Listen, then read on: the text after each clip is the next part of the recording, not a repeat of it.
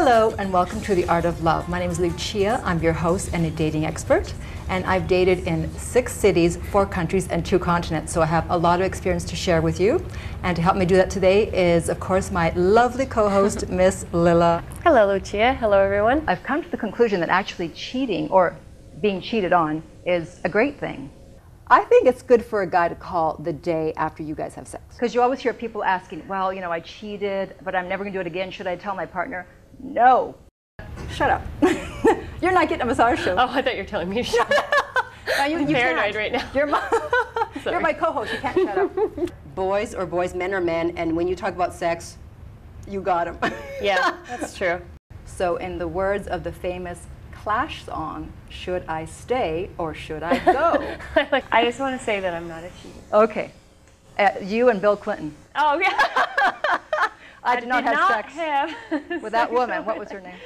We have Celebrity Corner, and the reason I call that Celebrity Corner is because sometimes celebrities paint themselves into a corner, and sometimes they've been naughty and they need to stand in a corner. Okay, what is your take on men who refuse to go to stores that are targeted for women, such as Victoria's Secret, Wet Seal? Is it because they're macho?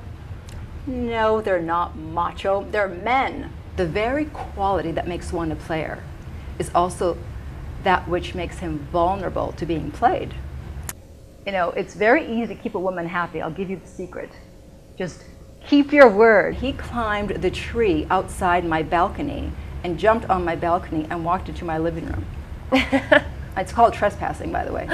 If you start not being where you say you're going to be, not calling when you say you're going to call, not showing up, then there's no trust and there's problems. Then women start wondering what's going on. They start being a pain in the neck. They start nagging. Then they want to have sex with you, and before you know it, someone's cheating. Can someone really be in that much denial? Apparently the answer is, yeah. He said after 3 months that he loves her. Nah, 3 months? I think you should know. I think you should know within the first couple months if he loves somebody. No, you're being immature and insincere if you're telling someone that you love them after 3 months, because you don't. That's not love. That's attachment and obsession, but it's not love. So guys have to be funny, women have to be hot.